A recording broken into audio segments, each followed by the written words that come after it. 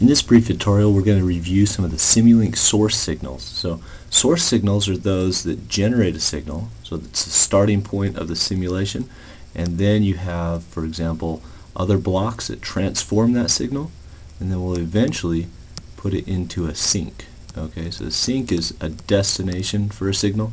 It's a result that you want to report or view, and then a source is the signal that is generated. That then becomes a signal that you can view or analyze. Okay, so we're going to go into Simulink now, and the way we do that is just from the MATLAB interface. Just type Simulink. Okay, and then once Simulink comes up, then what we're going to do is just create a new sheet. And so the new sheet will allow us to drop in some of these source terms that we can have in our sheet, and I'm going to create this new sheet, just move it over a little bit and readjust my window. Okay, so in the Simulink browser we can either search for these, or in the common libraries here we have sinks and then sources. Okay, so sources are the initiating points in our sheet, and sinks are the terminating point where we can view or analyze the signals. Okay, so we're just going to drop in a couple of the common ones here. A constant. Okay, so then I'm going to hit Control plus just to zoom in a little bit here, and so we have a constant. I'm going to also do a couple others here. Let's do a step as well. Okay, and we'll do a ramp. Okay, so you can see by the picture on the source that it gives you a little bit of a clue about what's happening there. And then let's also do a sine wave. Okay, and let's see any others that we might commonly use. Let's go ahead and just do a pulse generator. Okay, so we have 5 different sources here.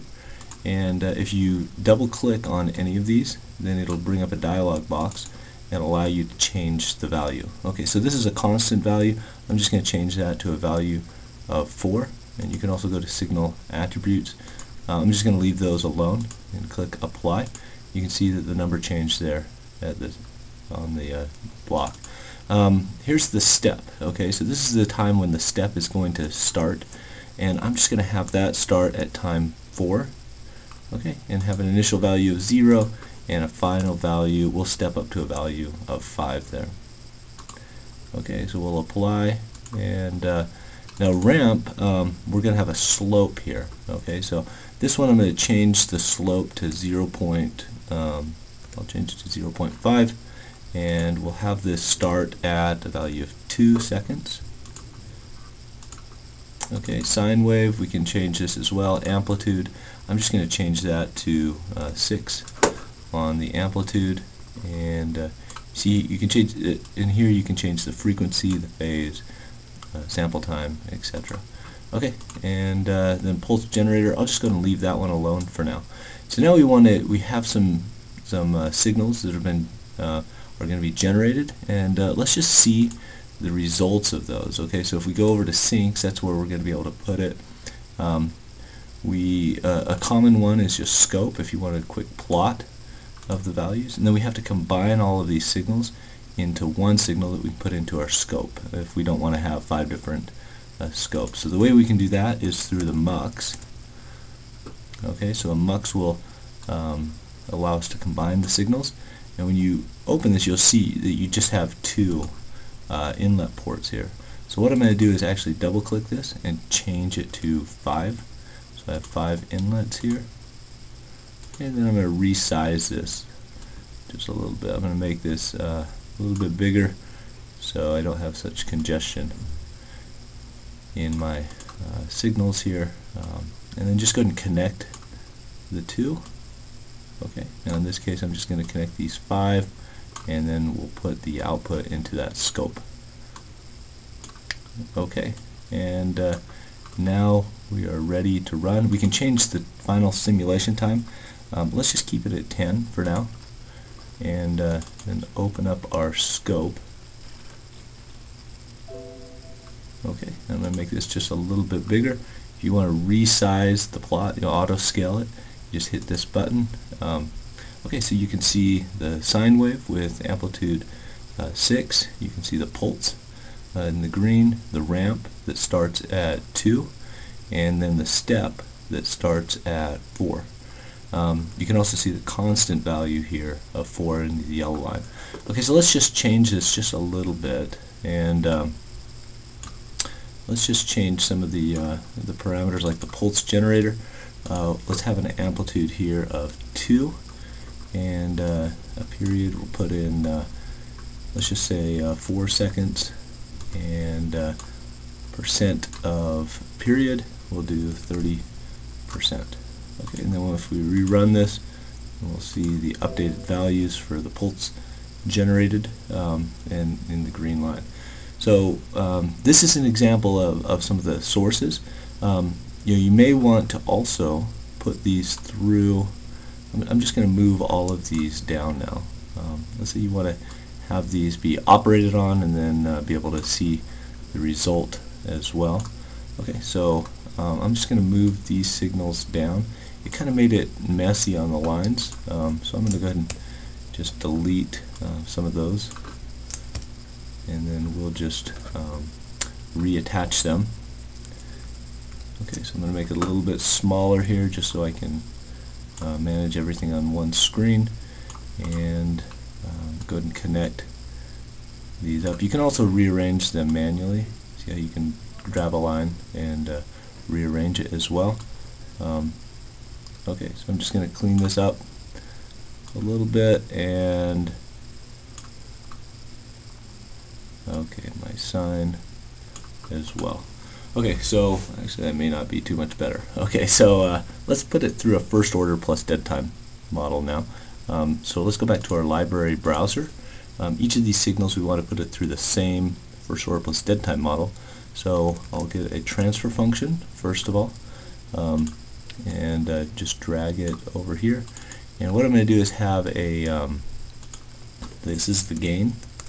Okay, so this is, I'm going to make this 2, and then a time constant of let's do 5 seconds. Okay, so we have a gain of 2, time constant of 5, and then let's say we also have a dead time in here. So I'm going to put a search for delay, and we use the transport delay for this.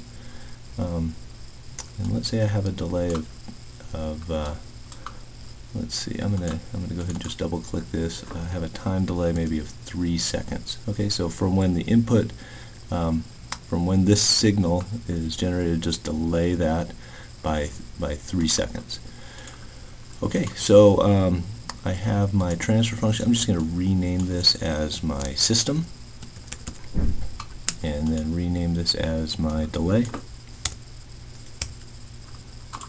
Okay, and then if I want to connect this also to this block, okay, so this signal here, I just right click it, and it'll take off a signal point and send the signal here, but also down here.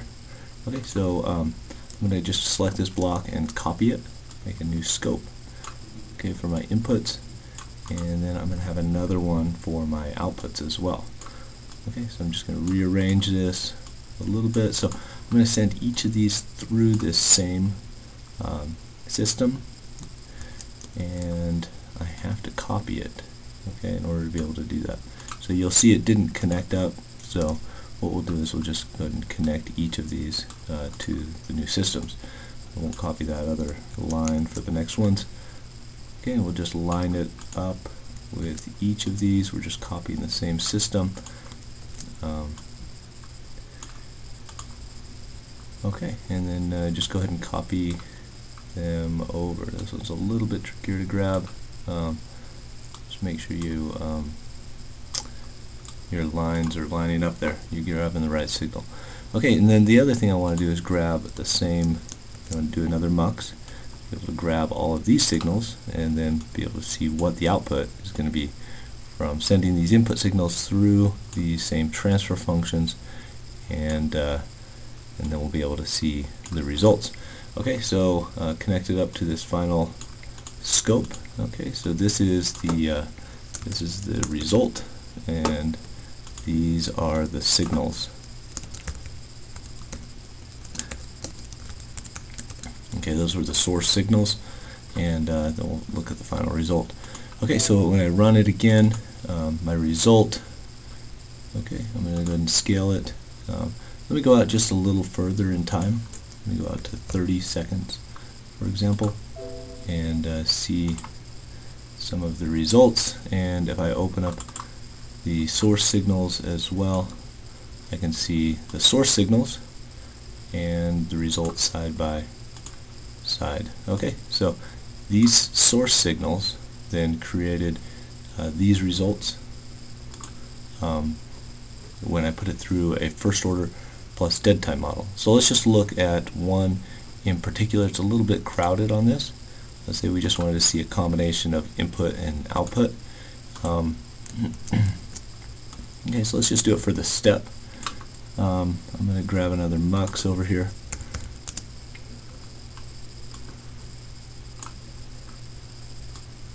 Okay, so now I just want to see this step input and the output associated with it. So I'm going to grab the input by right-clicking again. Okay, so that's going to be my input, and then my output is right here. Okay, I'll run it one more time, and I'll be able to see a very nice, the step that occurred. That was my input, and then I had my time delay, and then it started from this point. It looks like 7 seconds, and then I had a time constant of 5, so I'd expect it to be 63% of the way there in 5 seconds. Okay, so if I go over to 12 seconds, I can see it's 63% of the way to the final steady state value, which is going to be 10.